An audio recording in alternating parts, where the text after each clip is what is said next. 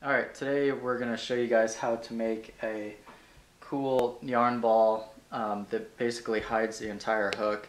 And it's a unique thing that we can do with our yarn because how fluffy the fibers are and how once it gets wet it fluffs back out to its original size when you make the Yarnies. So what you can do is make a yarn ball that's bigger than the actual hook. It'll completely cover it when it's in the water, but it also floats because our yarn is more buoyant.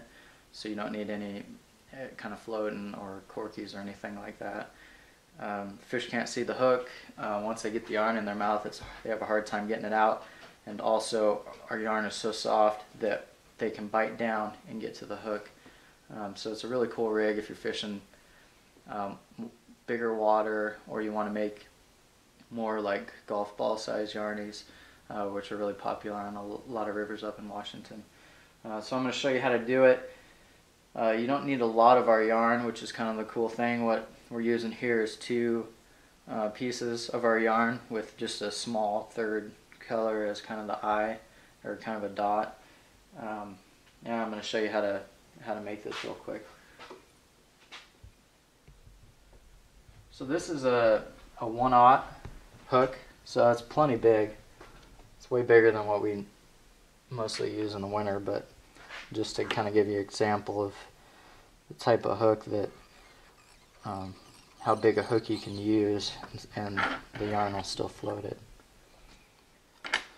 The nice thing is you don't have to make a super dense yarn ball to be buoyant. So with our yarn you can make a fairly fluffy yarn ball that once it hits the water it'll fluff right back out. So what I'm going to do is I'm going to pull out roughly about as much yarn as once it fans out will completely cover the hook on both sides. So about an inch here on this hook. I'm going to do a couple wraps this way at an angle just to lock it down. I'm going to come back under the straw, or under the hook. I'm going to go back the opposite direction twice.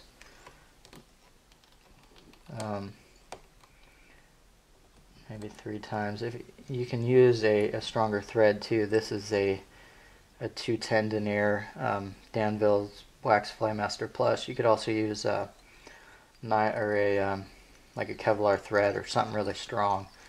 Is probably better for this, but this is what I have on now.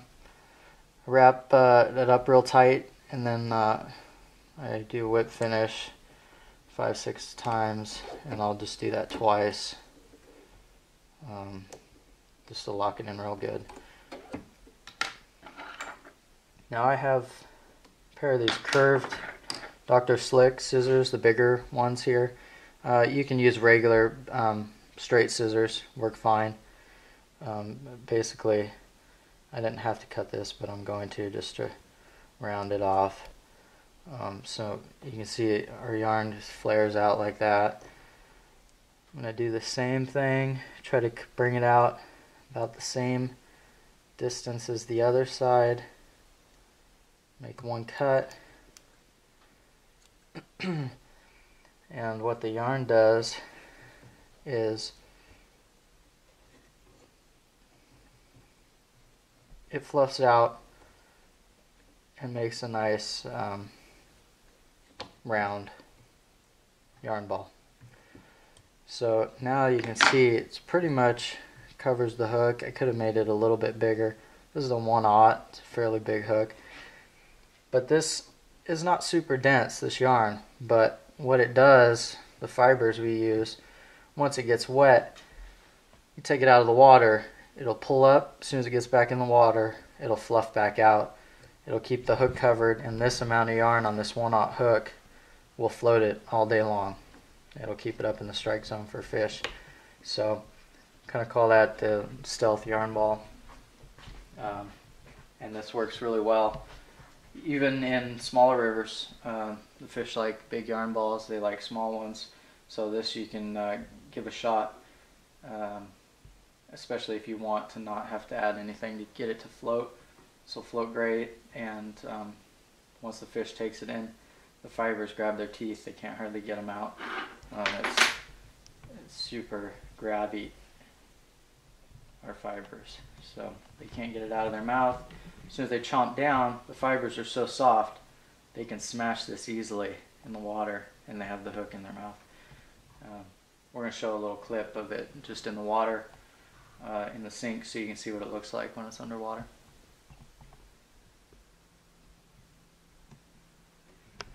Alright, here we've got our, it's about a golf size yarn ball covering up a 1/0 Gamakatsu or eagle claw hook. You can see it floating on the surface there. And this isn't a super dense. You could make them more dense, you could use a little bit more yarn, but I like how these ones that aren't quite as full, how they fluff back out and they actually have some movement when they're in the water. So try to get this plenty wet.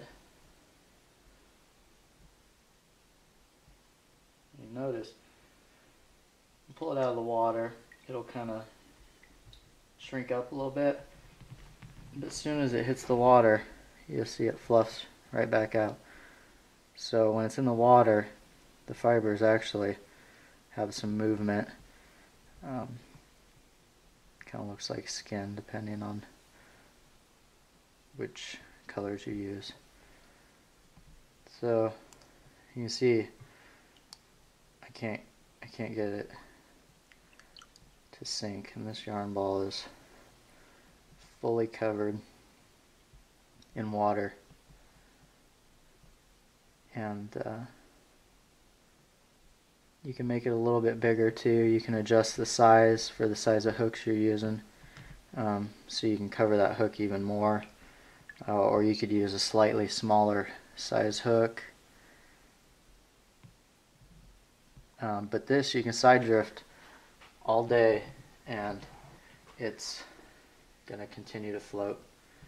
You can add some scent. We make a krill anise oil that you can put a couple drops on, and it'll smell like that because these fibers are natural fibers. They're not plastic or nylon like a lot of other yarns, so it actually holds scent, which plastic doesn't. So put a couple drops on it, it's going to smell like whatever oil or scent you're using.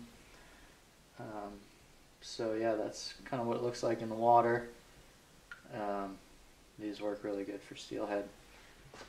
Here's some of our little micro egg patterns we made in another video, the size of beads, but you can see every color we make is UV enhanced, so it's reflecting UV at 365 nanometers,